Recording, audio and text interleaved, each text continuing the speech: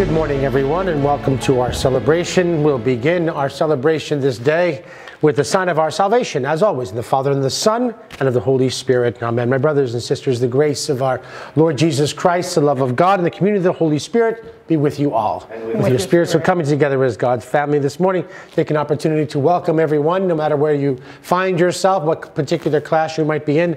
Welcome to our celebration. Just a few more days, a few more precious hours, and we begin to celebrate not only Christmas, but the Christmas season. We'll begin our celebration this morning, as always, first of all, in the silence of our hearts, to thank God for the blessings that He gives to us each and every day, blessings of our families and our friends, the gift of life itself that God gives to us, and the gift of eternal life He promises us.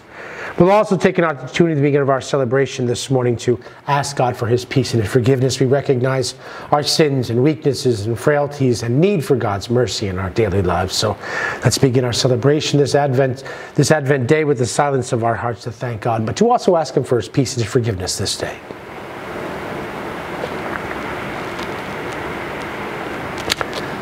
And so we say, Lord Jesus, for the times we may fail to love and serve God our Father above all things in our daily lives, Lord, have mercy. Lord, have mercy. Christ Jesus, for the times we may fail to love our neighbors as ourselves, Christ, have mercy. Christ, have mercy. Lord Jesus, for the times we may fail to love and respect ourselves and all the gifts that you entrust to us in this life, Lord, have mercy. Lord, have mercy. And may Almighty God have mercy on us, forgive us our sins, and bring us to everlasting life. Amen. So let us pray. O God, who through your only begotten Son have made us a new creation, look kindly upon us, we pray, on the handiwork of your mercy, and at your Son's coming, cleanse us from every stain of our old way of life. We ask this through Christ our Lord. Amen.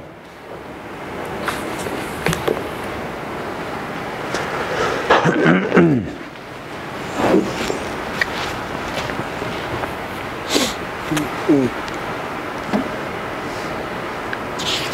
A reading from the book of the prophet Isaiah.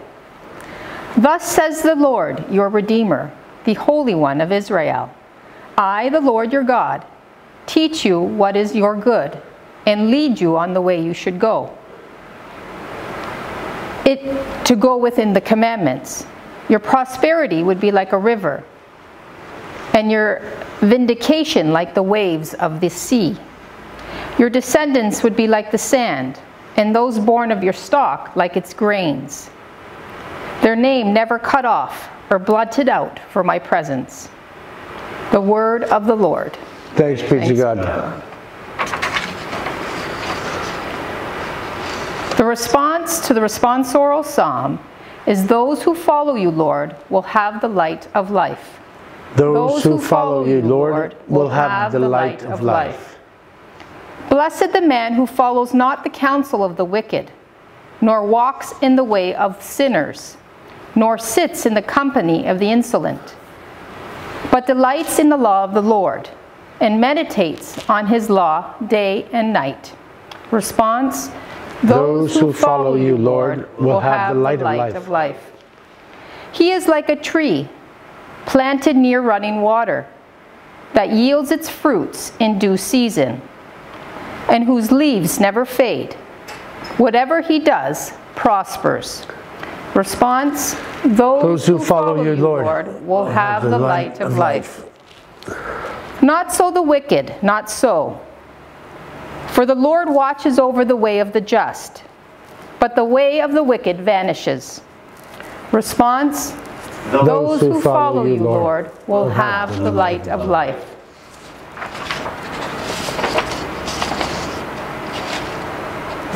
A reading from the letter of James. Be patient, brothers and sisters, until the coming of the Lord. See how the farmer waits for the patient fruit of the earth, being patient with it until it receives the early and the late rains. You too must be patient. Make your hearts firm, because the coming of the Lord is at hand. Do not complain, brothers and sisters, about one another, that you may not be judged. Behold, the judge is standing before the gates. Take as an example of hardship and patience brothers and sisters, the prophets who speak in the name of the Lord. The word of the Lord. Thanks be to God.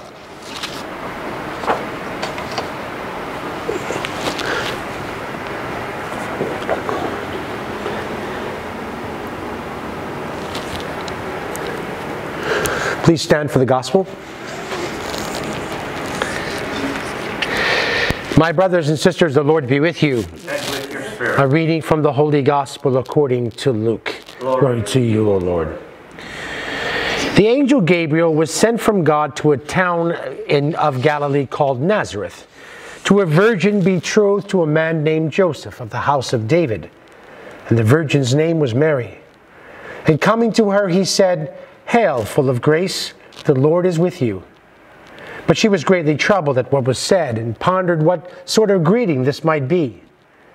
Then the angel said to her, "Do not be afraid, Mary, for you have found favor with God. Behold, you will conceive in your womb and bear a son, and you shall name him Jesus. He will be great and will be called Son of the Most High.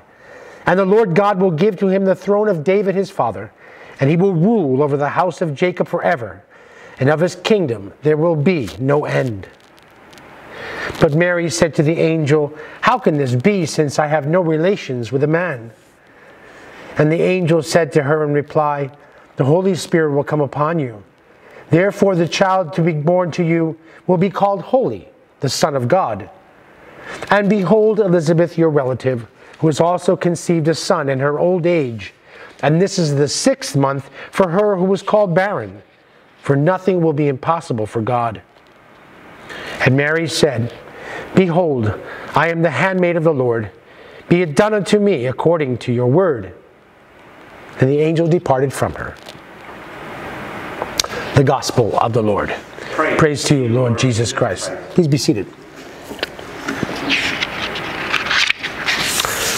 Just a minute, a little thought to share with you today.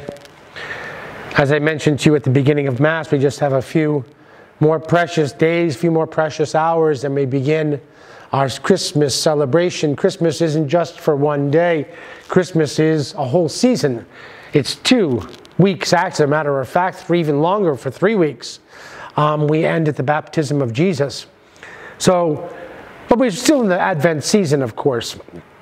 And you may not realize this, but there are 2 important figures that we hear a lot about in the Advent season. 2 people that are very, very important to salvation history.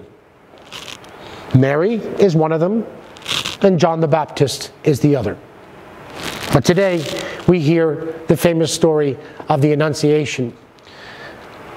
One of the things I miss about this pandemic, I was supposed to go to the Holy Land this year, this past March. Probably won't go this March either, but the very first place that I always go to for the last 8 or 9, maybe 10 times that I've been there, is always to the place where this particular scene happened. The church is run by the Franciscans in Nazareth, because we take care of our own. And he always says, Father, come. I want you to come down here. And he leads me down these steps into these caves and things like that. And there's a big grate on the other side, and people are standing on the other side. He says, you can come down here and pray. He says, this is the place where the angel Gabriel appeared to Mary. It's always special for me to hear that particular story. If you believe salvation history, it's salvation history is nothing more than God coming to us and saving us. Saving us from what? Saving us from us. Saving us from us. And yet salvation history relied upon Mary's yes. You may not realize this, but I'm sure you do, or I hope you've heard this. Mary, at this particular time when this episode happened, and she gave birth to the child Jesus, she was in between the ages of 14 and 16. Many of you are 14 through 16. He waited for her yes. God had a plan. It was a wonderful plan. A plan that invited all people, included all people for all time. And he waited for her yes, because he didn't want to force her to say yes. This is going to be up to you to follow my plan. You'll know part of the plan, but for the most of it, you won't. You'll just have to trust me. Put your faith in me and trust in me.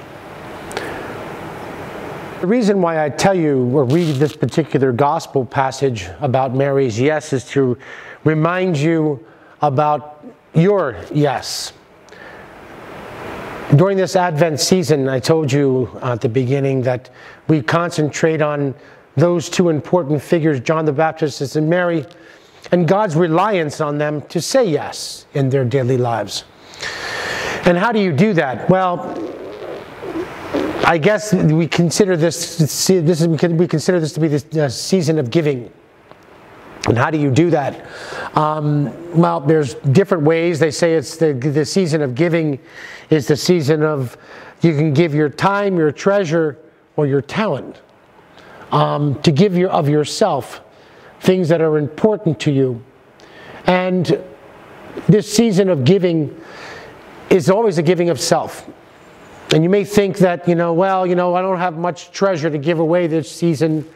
I do have some talents.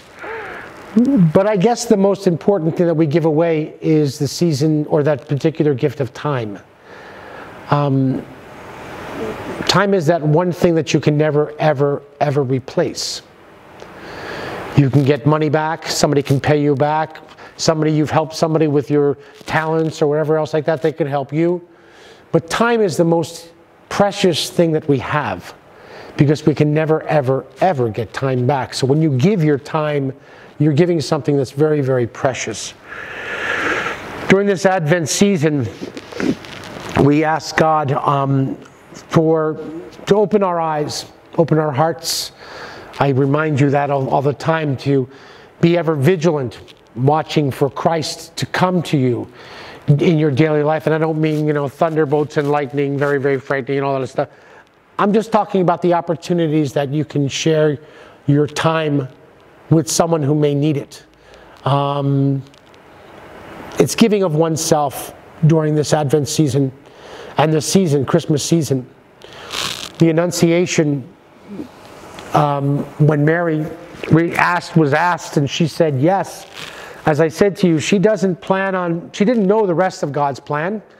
Outside of that one vision from the angel, the rest of her life, she had to let life be.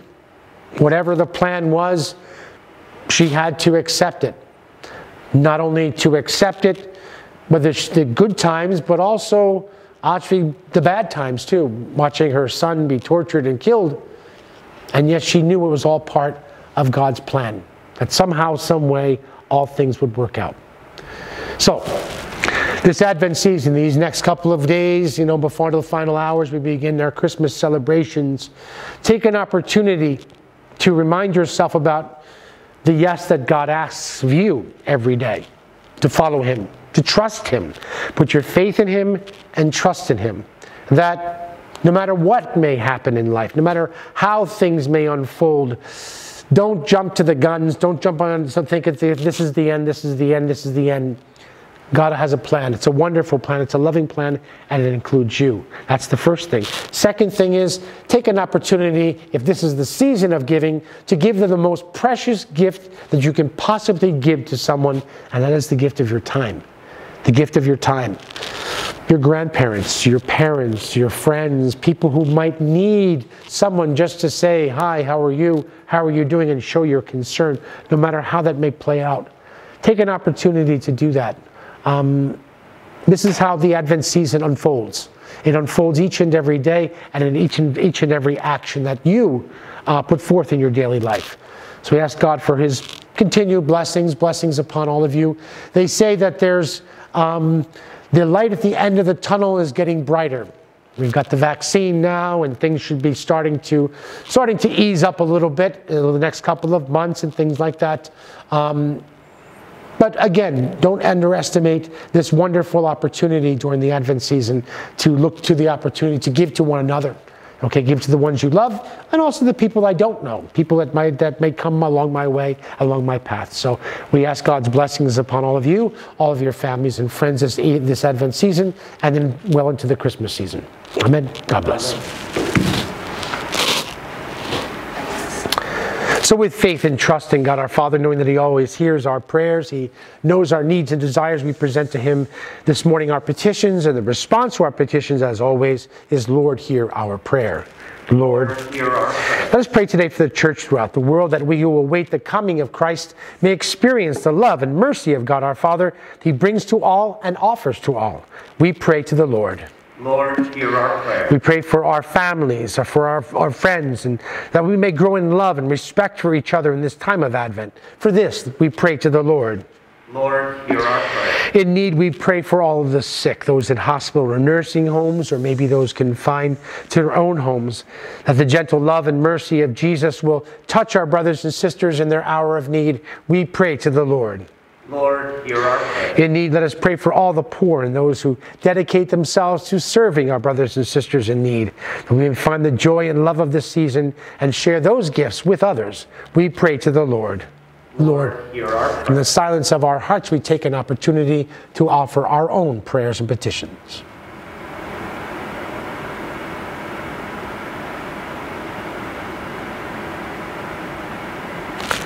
So, Heavenly Father, we ask you to hear these petitions, and those petitions which we hold and whisper in the silence of our hearts, known only to you.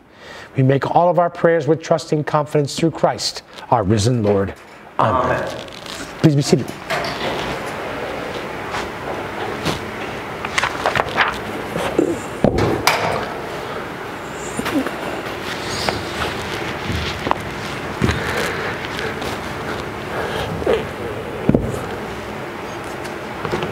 So blessed are you, Lord God of all creation, for through your goodness we have received the bread we offer you.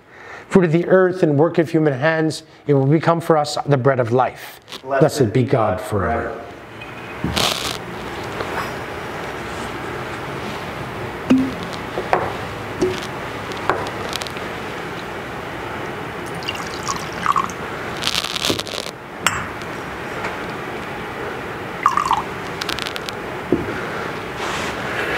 And blessed are you, Lord God of all creation, for through your goodness we have received the wine we offer you. Fruit of the vine and work of human hands, it will become our spiritual drink. Blessed be God forever.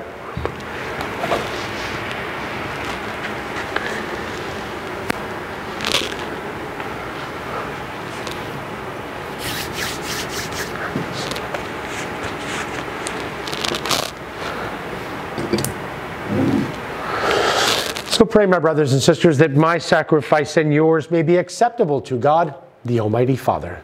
May the Lord accept the sacrifice at your hands for the praise and glory of his name, for our good and the good of all his holy church. May the sacrifice of our worship, we pray, O Lord, this morning, be offered to you unceasingly, to complete what is begun in sacred mystery and prayerfully accomplish for us your saving work. We ask this through Christ our Lord. Amen. So my brothers and sisters, the Lord be with you. And with your spirit. Lift up your hearts. We lift them up to the Lord. Let us give thanks to the Lord our God. It is right and just. It is truly right and just, our duty in our salvation always and everywhere to give you thanks, Lord, Holy Father, Almighty and eternal God, through Christ our Lord. For he assumed at his first coming the lowliness of our human flesh, and so fulfilled the design you formed long ago, and opened for us the way to eternal salvation, that when he comes again in glory and majesty, and all is at last made manifest, we who watch for that day may inherit the great promise we now dare to hope. And so with all the angels and archangels we sing the hymn of your glory, as without end we acclaim. Holy, holy, holy Lord, God of hosts, heaven and earth are full of your glory. Hosanna in the highest. Blessed is he who comes in the name of the Lord. Hosanna in the highest. You are indeed holy, O Lord, the fount of all holiness. Make holy, therefore, these gifts, we pray, by sending down your Spirit upon them like the dewfall, that they may become for us the body and blood of our Lord Jesus Christ. At the time he was betrayed and entered willingly into his passion, Jesus took bread, and giving you thanks, Father, broke it, gave it to his disciples, saying, "Take this, all of you, and eat of it, for this is my body, which will be given up for you."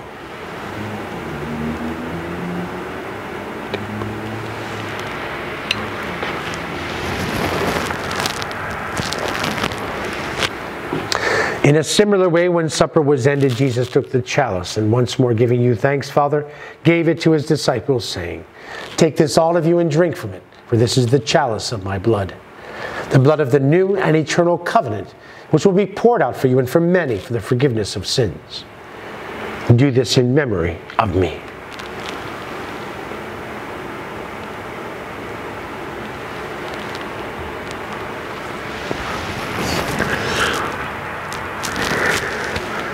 The mystery of faith. When we eat this bread and drink this cup, we proclaim your death, O Lord, until you come again. Therefore, as we celebrate the memorial of his death and resurrection, we offer you, Lord, the bread of life and the chalice of salvation, giving thanks that you have held us worthy to be in your presence and minister to you. Humbly we pray that partaking of the body and blood of Christ, we may be gathered into one by his Holy Spirit. Remember, Lord, your church spread throughout the world, and bring us to the fullness of charity and love, together with Francis, our Pope, Thomas, our Bishop, and all your people. Remember also our brothers and sisters who have fallen asleep in the hope of the resurrection, and all who have died in your mercy. Welcome them into the light of your face. Have mercy on us all, we pray, that with the Blessed Virgin Mary, Mother of God, Saint Joseph, the Apostles, Saints Peter, Francis and Clare, and all the saints who have pleased you throughout the ages, we may merit to be co-heirs to eternal life, and praise and glorify you through your Son, Jesus Christ. For through him, and with him, and in him, O God, Almighty Father, in the unity of the Holy Spirit, all glory and honor is yours, forever and ever. Amen. So our Savior's command, informed by his divine teachings, as brothers and sisters, we dare to pray. Our Father, who art in heaven, hallowed be thy name. Thy kingdom come, thy will be done, on earth as it is in heaven. Give us this day our daily bread, and forgive us our trespasses, as we forgive those who trespass against us. And lead us not into temptation, but deliver us from evil. Deliver us, Lord, we pray, from every evil. Graciously grant peace in our days, that by the help of your mercy we may be always free from sin, and safe from all distress and worry, as we await the blessed hope and the coming of our Savior, Jesus Christ. For the kingdom, the power, and the glory are yours, now and forever. Lord Jesus Christ, who said to your apostles, "Peace I leave you, my peace I give you," look not on our sins, but on the faith of your church, and graciously grant us peace and unity in accordance with your will, who lives and reigns forever and ever. Amen. My brothers and sisters, the peace of the Lord be with you always. And with your spirit. Let us offer to each other some words of peace.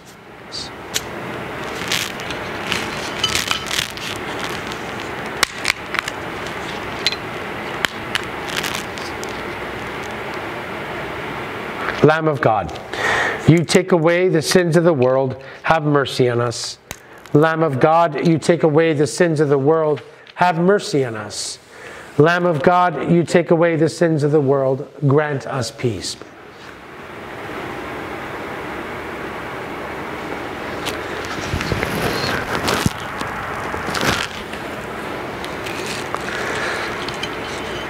My brothers and sisters, behold the Lamb of God. Behold him who takes away the sins of the world.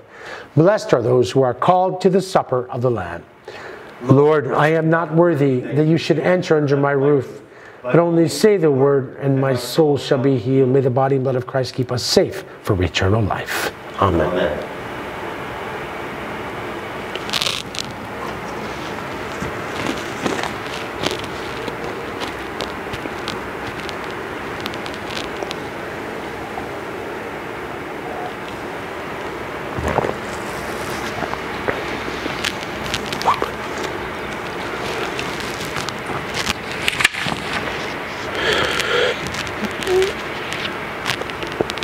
Since you're not going to be able to receive communion today, There's a prayer we pray in the church for those people who may be watching a Mass, maybe on television or a computer or something else like that, or in their classrooms such as yours.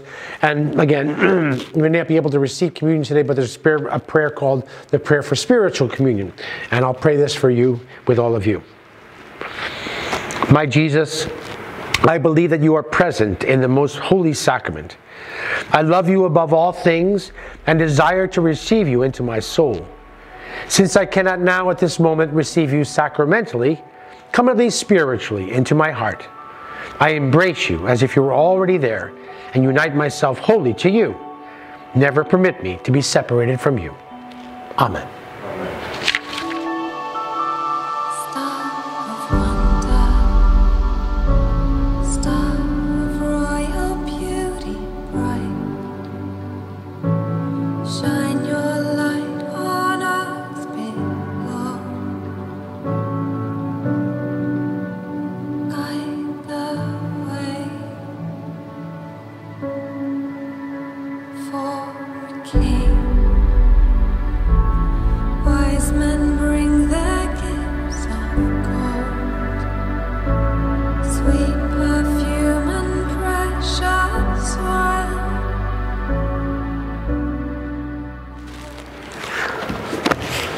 So let us pray.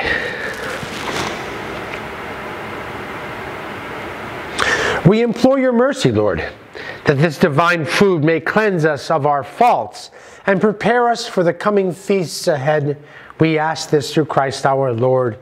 Amen. Before we do our final blessing, there's a brief message and greeting from our principal, Mr. Lavore, and we'll ask him to do his blessing or do his greeting now. Hello, and Advent greetings to you all. I'd like to take this opportunity to address you, our Holy Cross family. As you know, we're now into our third week of Advent when we light the rose candle in our Advent wreath, symbolizing joy. Why joy? Well, this is because we recognize that we are close to the coming of the Christ child who was, is, and always will be King of the universe. We are also, as Catholics, always mindful that there are those amongst us who are not experiencing joy at this time. And this, of course, is due to the difficult circumstances which we find ourselves in. This year, as part of our 27th annual Christmas gift card drive, we have committed to help 15 needy families who find themselves facing desperate times. To those of you who have contributed gift cards already to our Christmas gift card drive, I wish to sincerely thank you. Your contributions are greatly appreciated. If you have not already contributed and are able and willing to do so, I encourage you during these last few days of our drive to either drop off a Walmart gift card at the school or to send an electronic one to the school by following instructions that were sent out earlier this month to parent emails.